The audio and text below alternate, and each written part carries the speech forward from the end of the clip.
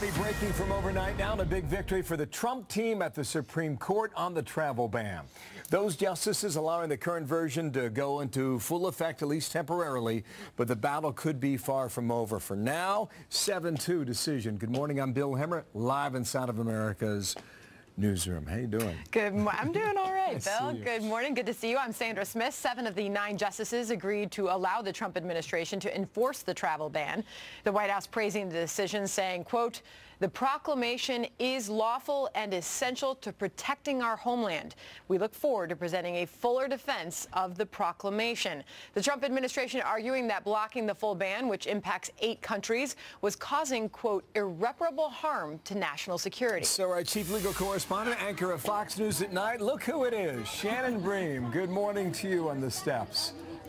What does this decision mean right now for the administration? Why don't you start there over the protesters in the background? Yeah, listen, Bill, yes, and we do have protests. We'll talk about those coming up. But this could not have been a better decision for the White House after various lower court decisions blocking all the different forms of the travel ban in whole or in part. The Supreme Court has now said travel ban 3.0, that's the one that came out in September, it can move forward being fully enforced while the lower court challenges continue to play out.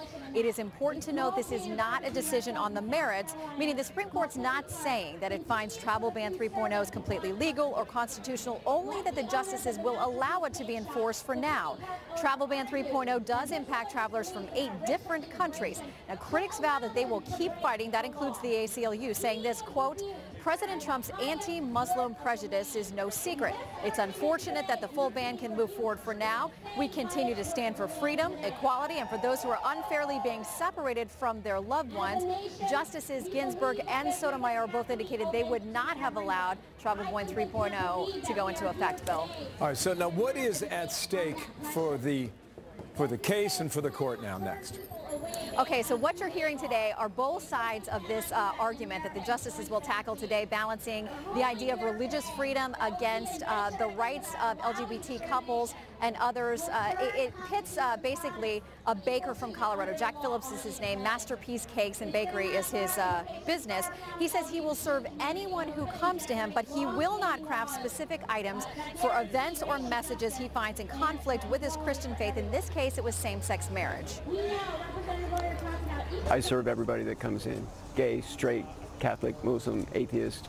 I welcome everybody into my shop. I just don't create cakes for every event that's presented to me. So we talked exclusively with a couple at the center of this case, Charlie Craig and David Mullins. They visited Phillips' Lakewood, Colorado shop in 2012 before same-sex marriage was legal in that state. They asked him to design a wedding cake for their reception, which was going to be held in Colorado after they were legally married in Massachusetts. Phillips declined to make the cake but offered to sell them ready-made items in the bakery.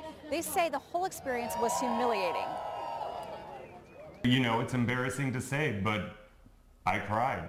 We teared up. It was a very painful and emotional moment for us. I feel like the moment made us feel helpless.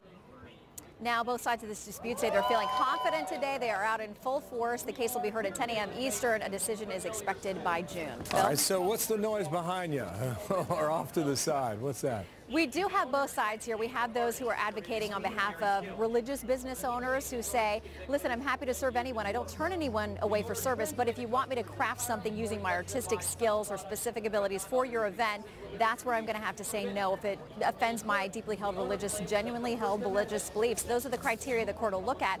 The other side, we have many LGBT rights supporters.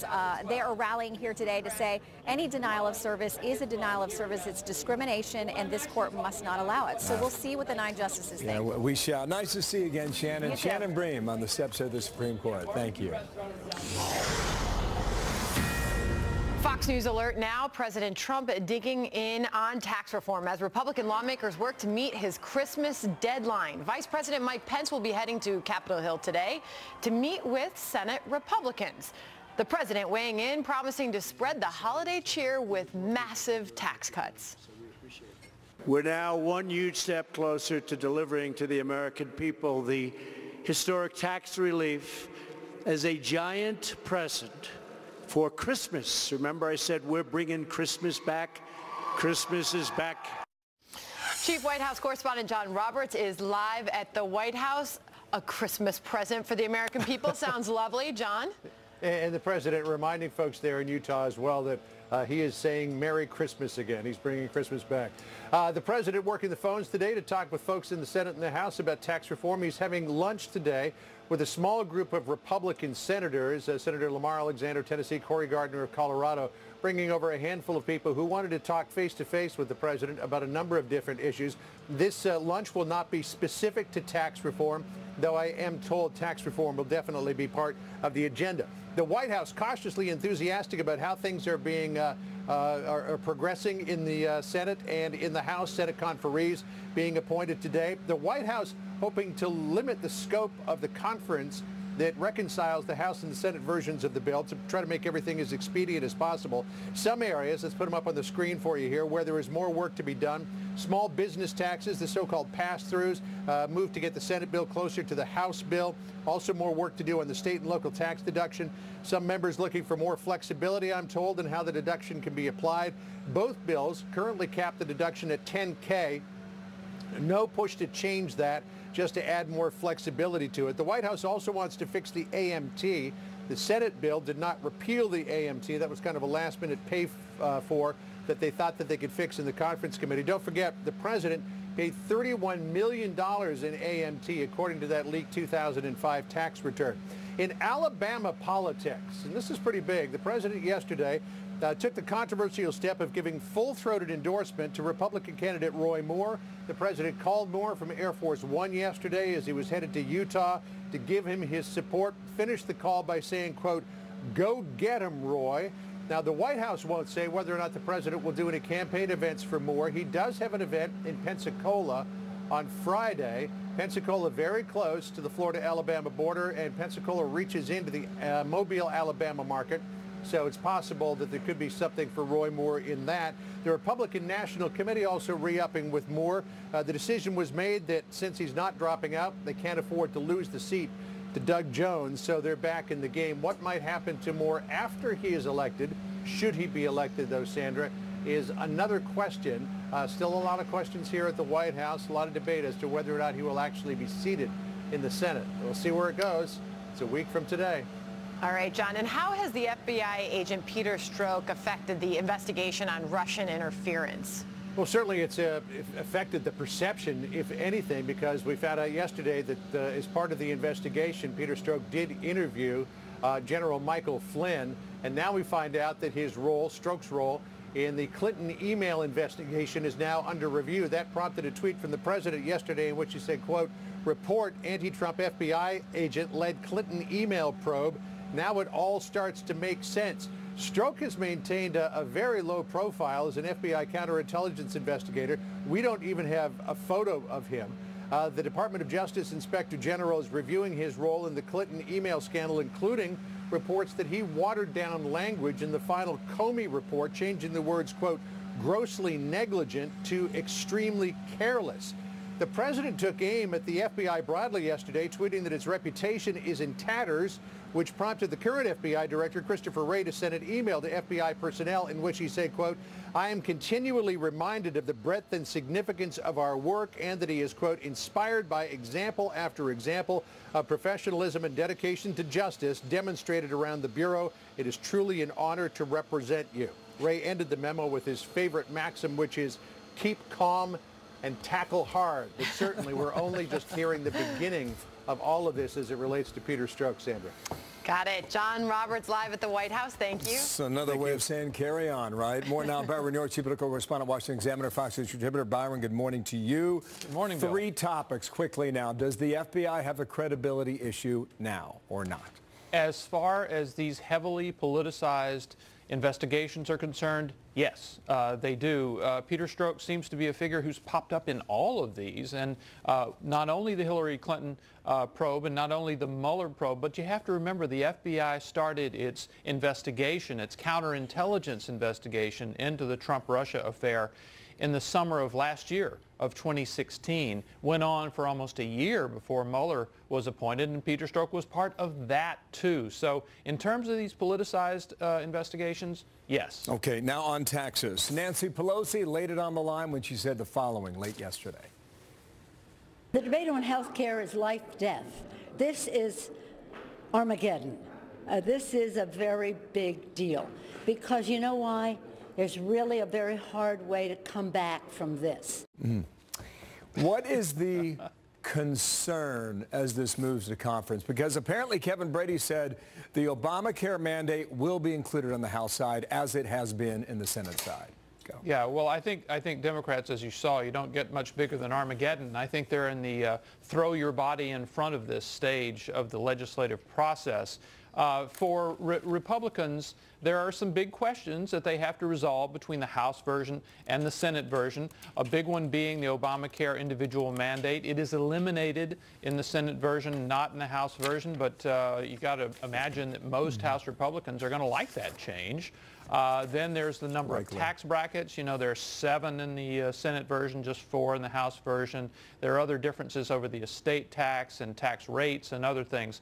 All of these differences, though, seem to be bridgeable gaps after the House and the Senate took the big steps of passing their bills. Good deal. Thank you, Byron. Check out your piece from the Logan Act you wrote yesterday. Very interesting.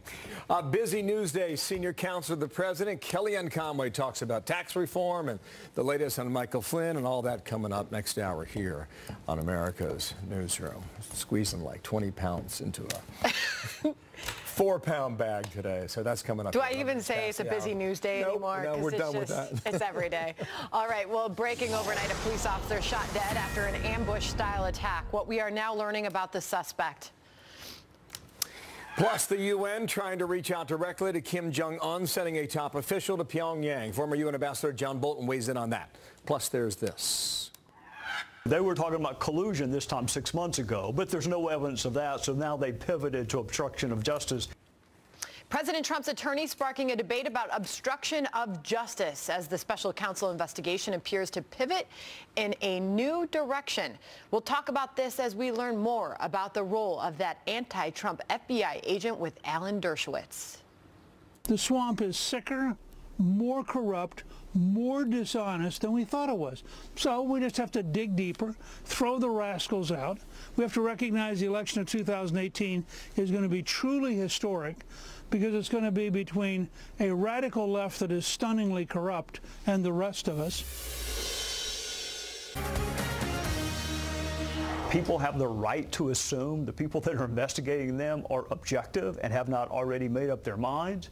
That's why we need to see the text and we need to interview this special agent. But the Bureau's had a really bad last 18 months, and this makes it worse, frankly. Well, Trey Gowdy with Brett last night on the questions surrounding the FBI. As we learn now, several months later, the FBI agent fired from the special counsel mattered after sending anti-Trump text messages.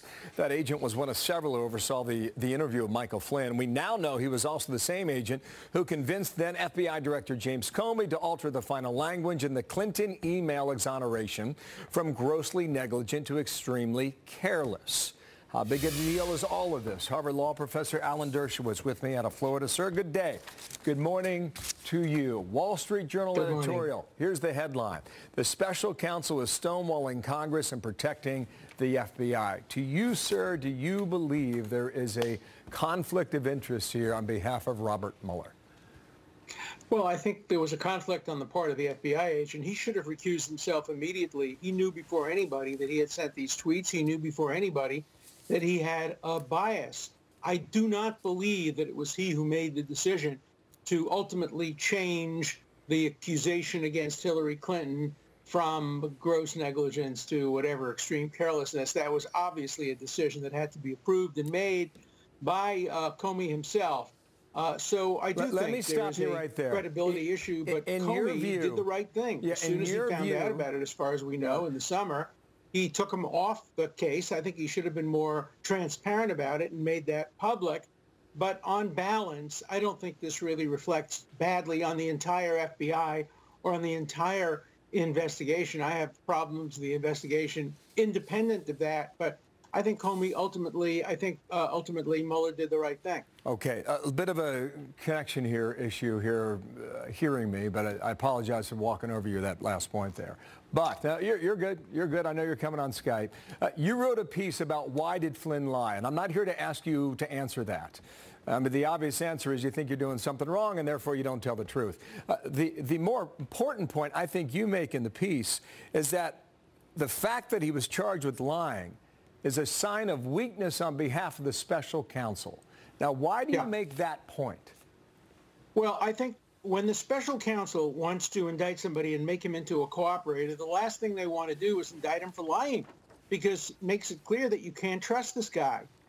If he had anything better, he would have indicted him for some kind of a conspiracy that involved other people. The way Nixon, for example's people were indicted and he was named as an unindicted co-conspirator. So I think if they had anything beyond Flynn himself lying, and why he lied, we don't know, because he lied about something that was entirely lawful, it doesn't show strength when you go after your main witness and call him a liar. John Dowd, the president's attorney, apparently is the one who drafted that tweet from over the weekend saying that the president cannot be charged with obstruction of justice because he is the highest lawmaker in the land. You sent a tweet late last night clarifying your position. Here's what you said.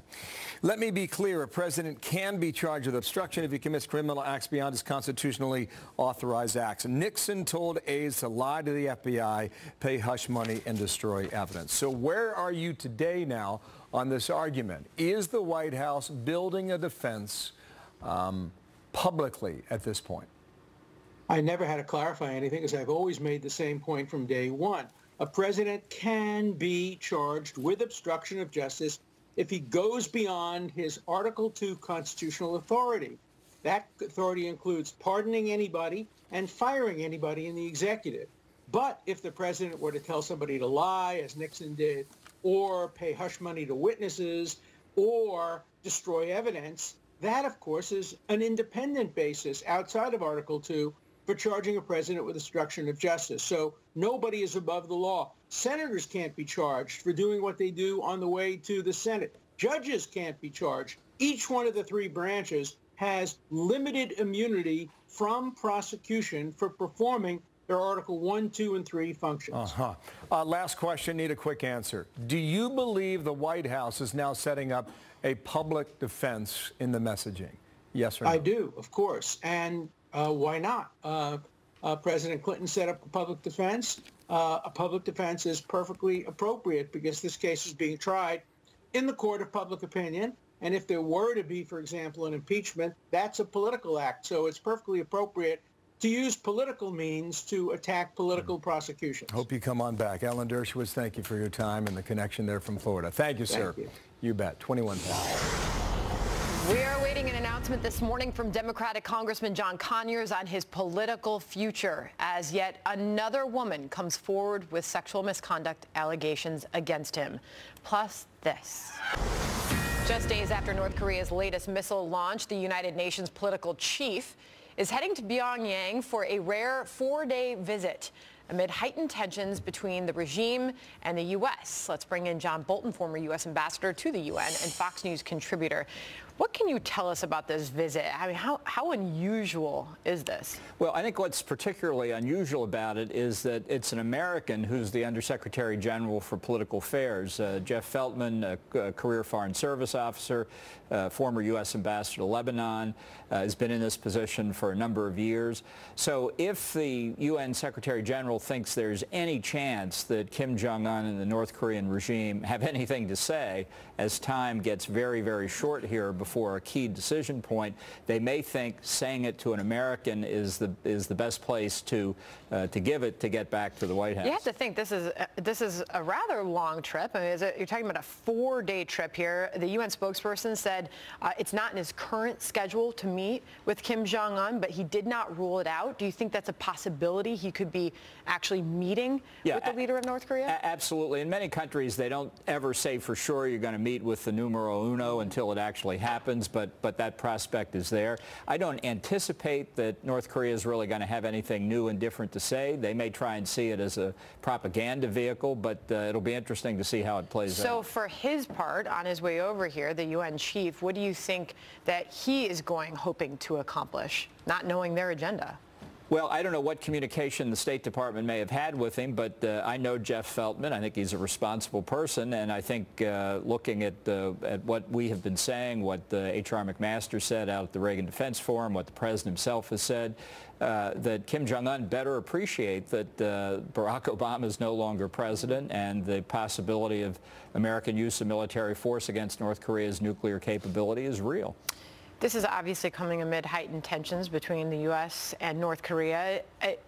How is the president's strategy working? Obviously, we've been reporting on the words exchange, the rhetoric between the two world leaders. How is his strategy playing out in your view?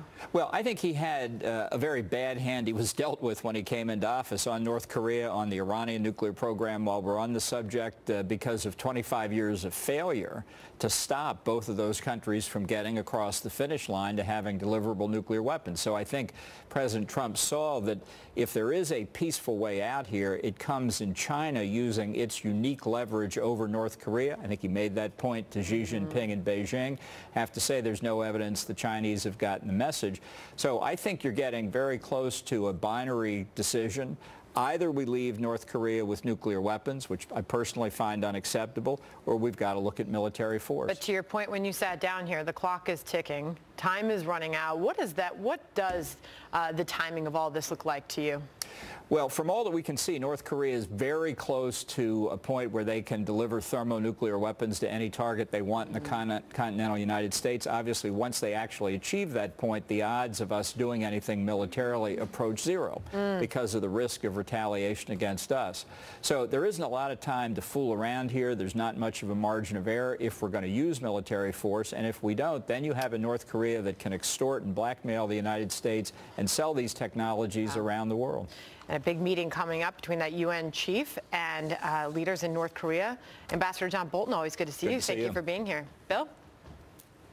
Hi. They don't come easy on Capitol. I thought that was an alert there, right? Thank you. A conservative bloc of Republicans pumping the brakes on the current version of tax reform. I don't want this to be misconstrued as to saying that the Senate bill is perfect. We need to make sure that all Americans get the same kind of relief.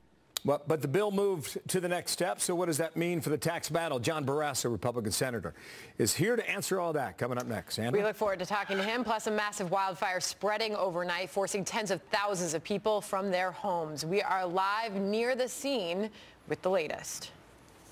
My son is a firefighter, and I'm not going to wait around for somebody to have to come rescue me, so I'm out of here. Members of the conservative House Freedom Caucus nearly derailing last night's vote to conference with the Senate on tax reform, effectively holding the vote hostage until they were promised a bigger role in crafting the GOP's spending strategy in the form of negotiators. Joining me now is Republican Senator John Barrasso of Wyoming, chairman of the Senate Republican Policy Committee. Chairman, thank you for joining us this morning. Things took a dramatic turn on the House floor last night. Was anybody expecting this, or did anybody see this coming? Well, thanks for having me, Sandra. Look, we're beyond that. There's agreement. We need to do tax reform, tax relief, tax reductions. We are unified on that, and we all believe in lower spending, fewer regulations. So I'm with the Freedom Caucus and what their concerns are about how much money the government spends and wastes. We need to get tax reform done, get it to the president's desk, and provide for the American people the relief that they have been looking for and they voted for a year ago when we elected Donald Trump president. You know, Senator, we've obviously moved beyond that in the form of the vote. Conservatives eventually relented, and they approved what they thought had been a formality to start off the evening. But Politico sort of asked the question this morning, does this underscore the divisions within the GOP over a spending strategy? And that is an important question, because you wonder if this is something that could derail the momentum behind overhauling the tax code. Well, it's important that we do and follow, I believe, Ronald Reagan's approach, which is we want to get the whole loaf. If you can't get it, you take it a slice at a time. And we need to get to the point where we let people keep more of their hard-earned money and get the economy growing even better. So I think we're working together to that. And that's what people want, a strong and healthy economy. That's what they voted for, and that's what Republicans are committed to delivering. How do you diffuse these government funding battles, though? 4 days to go until this, less than that now, till this deadline Friday. How do you diffuse those battles so Republicans can move forward on tax reform? Well, part of it is you actually grow the economy. You make the pie bigger, not just how do you slice up the pie. So I think there's been always wasteful government spending. We need to eliminate that, but you give people more freedom with fewer regulations. And to me, it's lower taxes and letting people keep more of their hard-earned money. I always come on the side of lower taxes. So we're going to work our way through this. We have a bill that has passed the House and the Senate. And the Freedom Caucus, Mark Meadows the other day said, hey, we're 90% there. I think we're not very far apart in terms of the tax relief. This is a once-in-a-generation opportunity that we have now to get tax relief for the American people. It's the change they voted for. It's time for us to deliver. Well, that was Mark Meadows several days ago before things unfolded on the House floor last night. So it'll be interesting if we can get his take on things going forward. Meantime, Democrats not shy in letting us know what they think and their criticism of this GOP bill, calling the tax bill Armageddon. Listen to Nancy Pelosi. The debate on health care is life-death. This is Armageddon. This is a very big deal because you know why? There's really a very hard way to come back from this. What did you think of Nancy Pelosi declaring this GOP bill the end of the world? I mean, to me, this is classic Nancy Pelosi. This statement to me seems unhinged. But the fundamental difference between me and Nancy Pelosi is she runs for office to put policies in place to grow the government. And I run for office to put policies in place to grow the economy, a strong and healthy economy, to let people keep more of their own hard-earned money. Let people make decisions, not government decide and dictate to us. To her, this may feel like Armageddon. To me, it feels much more like freedom. All right, and then you've got the Senate Republican policy lunch happening today with the Vice President. A quick preview. I've got a few seconds left. Well, it's our opportunity to talk again about the success of the administration in terms of regulatory relief that has allowed for us to now have 2 million new jobs since Donald Trump became president, since he was elected president, since Election Day, because there was a sense of optimism and confidence that came with us on Election Day. 2 million new jobs, consumer confidence at an all-time high. The next move is tax relief for the American people. The two twin pillars of growing the economy, regulatory relief and tax relief. All right, Senator Barrasso, thanks for your time this morning. Thank you, Sandra.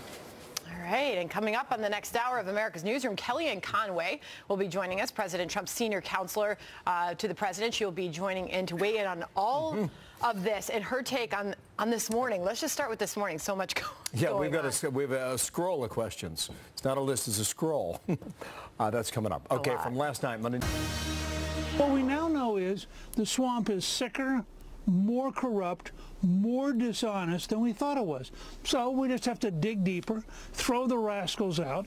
We have to recognize the election of 2018 is going to be truly historic because it's going to be between a radical left that is stunningly corrupt and the rest of us. House Speaker Newt Gingrich not mincing words, slamming Washington culture amid claims of a double standard. The FBI is handling the Clinton email probe versus the Michael Flynn indictment, among other issues. Adrian Earhardt, former director of strategic communications for Hillary Clinton, Rich Lowry, editor of National Review and a Fox News contributor. And boy, we've got a debate here, folks, huh? What the speaker's arguing to both of you, and Rich, I'll let you start on this one, is that if you're on the right team, you get the right protection. Is that the story that's developing now, or is it too soon for that? I don't know about that. It's certainly true that James Comey wanted to give Hillary Clinton a pass for her email setup because he thought it would have been too politically explosive and he didn't want to make that call. So he did everything he could to look the other way. Now, Robert Mueller, I'm sure, does not particularly like Donald Trump. He's acting the way special counsels always do. They're extremely focused. They don't have anything else to distract them with, and they are focused on indicting people no matter what in their specific case. But look, Michael Flynn This isn't an indictment he's fighting in court. He has admitted that he lied to FBI agents for whatever reason about these calls during the transition, which, as far as I'm concerned, were totally above board. Well, I think his bigger point, Rich, is that Hillary Clinton had 33,000 emails that went missing. She had a server outside the State Department. The Comey interview apparently was not under oath. Those are the points he was making. Right, but she did, Bill, just one addendum here. She paid a big political price for that. She is not President of the United States. And that email set up and her dishonesty about it played a big role in that. Adrienne, what is your view on that then? I heard you say exactly. Go. Yeah, no, absolutely. I mean, the mere accusation that James Comey was in cahoots in any way, shape, or form with Secretary Clinton or was on her side, I mean, I agree. I think he absolutely played a major role in costing her the election, especially reopening the investigation into her emails 12 days before the actual election itself. So, first of all, again, it's such an easy target to bring up the Clintons into every single problem that the Republican Party has, which is clearly what Newt Gingrich was doing last night to deflect from some of the real issues. And number two, the big difference, well, there are many big differences, but one of them in the investigation that Robert Mueller is overseeing now versus what James Comey oversaw with the Clinton emails is that Mike Flynn lied to the FBI. He admitted that. Secretary Clinton did not. We got that. Two huge differences. Yeah, I think in a bigger picture to both of you, what is the level of trust that's eroding in these American institutions? Because for a while we've argued back and forth about Congress and other aspects of Washington. Now it's the FBI. And Rich, I bet if you went out and did a poll before stories like these emerge, I think there'd be a pretty high level of trust with the FBI. So what now? So yeah, I think every institution has seen an erosion of trust, and I think James Comey has a big had a big role with that with the FBI because he didn't play it straight. You know, he just should have called it as he saw it, and then kicked it up to Loretta Lynch and said, look, she's committed a crime. It's your decision whether to prosecute or not. Instead, he took it all upon himself and began speaking publicly about the case. And that's why he ends up interfering in the election in the final days, because he violated FBI guidelines and talked about it in the first place and then had to undertake a running commentary as events Rich, developed. is that an erosion of public trust? Yeah. Does it chip away? Yeah, in time? Right, and then on top of it, you know, we live in a very partisan time. So how you see a lot of things depends on where you sit. How do you see that, Adrienne? Well, I mean, look, I certainly agree that it's a shame that we are seeing such an erosion in public trust, but it certainly doesn't help that the President of the United States is tweeting that the FBI is in tatters. I mean, that's completely irresponsible. We know why he's doing this. He's so fearful of being, of what the FBI is looking into, what Special Agent Robert Mueller is looking into, and what the outcome may actually be. We're seeing him in massive panic mode. And for him to go out there and completely disparage some of these government institutions, especially to deliver red meat or whatever he's trying to do to his base, is just a real shame coming from the President of the United States. Well, according to Gingrich, 2018 is going to be something else. Rich, do you think it is? I think 2017 has been something else. I think 2018 will be something else. He's talking about the election, 2019 will be something else. Yeah, look, a huge subterranean, maybe not that subterranean issue in the 2018 midterm elections will be whether Donald Trump is impeached by the House of Representatives or not. Because if the Democrats take back the House, and with any bit of a comfortable margin, they are very likely to impeach him. Rich, thanks. Adrienne, thanks to you as well. More to come on all that. Thank you today. Thanks, Bill. Sandra was next. It's hard to believe, but it's been more than 2 months now since the mass shooting happened in Las Vegas.